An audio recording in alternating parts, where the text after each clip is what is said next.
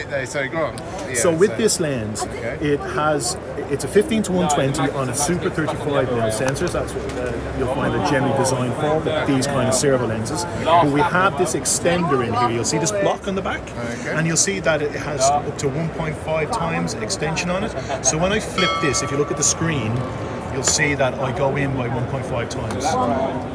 So what that now does is multiply 1.5 by 15-120. It gives you a 22.5 to 180mm equivalent on a Super 35. But because of physics, when we put this magnifier that's in the block here on there, this will now also cover a full frame sensor.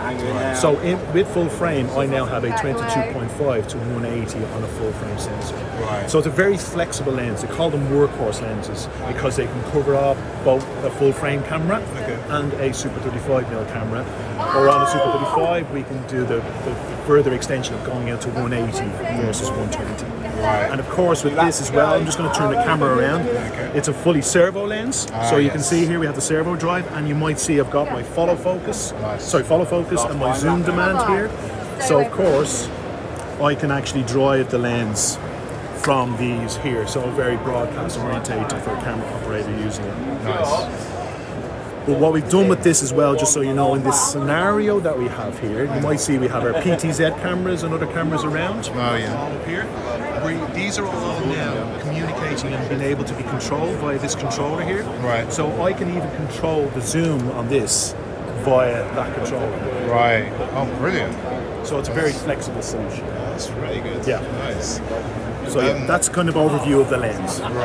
So the expansion pack that's on here is our expansion pack EV3. So this has been designed with broadcast in mind, and it's very much, I'm just going to tilt this because it's showing you the connections.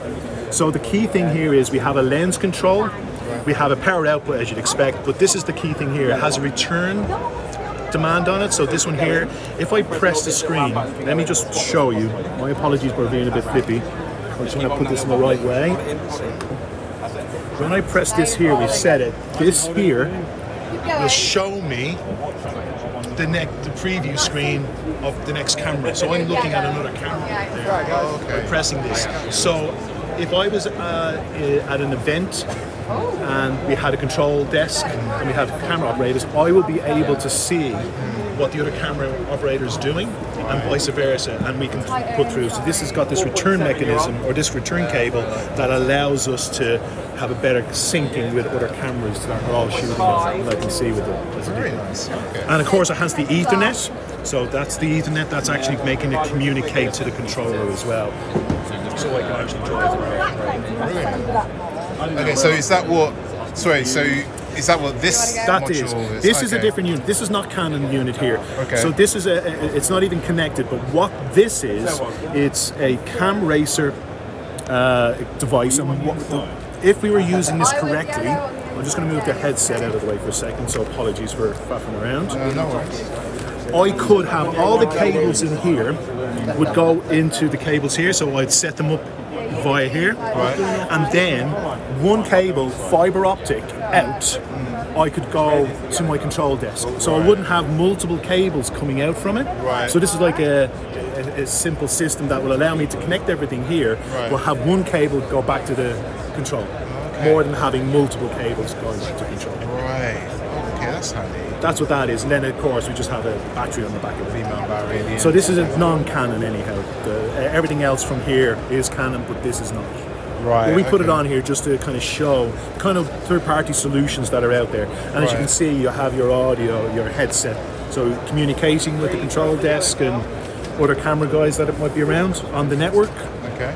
So yeah, brilliant. So that's what that all is. So this is kind of a proper setup for just a broadcasting. It doesn't matter if you're broadcasting or putting stuff online, or if it's for TV. Nice, brilliant. So I think, just correct me if I'm wrong. No problem. Go for it. Saying before, like even though obviously this is the Canon C500, that's the C500 too. All of this that's all for the C500 Mark III. Okay.